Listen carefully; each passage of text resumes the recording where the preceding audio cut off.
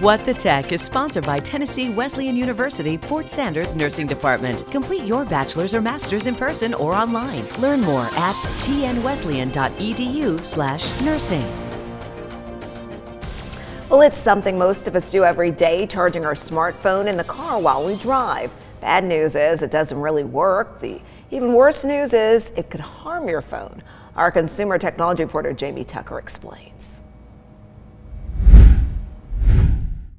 Well, I guess this has happened to all of us. We get in our car after work, heading home, and our battery is at 2%. We get home after we plug it into the car, and it's at 3%. Why in the world doesn't it charge faster in the car?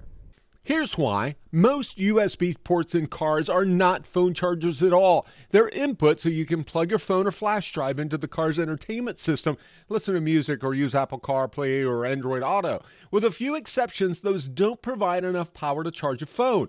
Might not even keep the phone from running down the battery if you're streaming music. Instead of using those, pick up one of those adapters that plugs into the cigarette lighter. These have 4 to 5 amps. They'll charge a phone 10 to 20 times faster than one of those USB ports.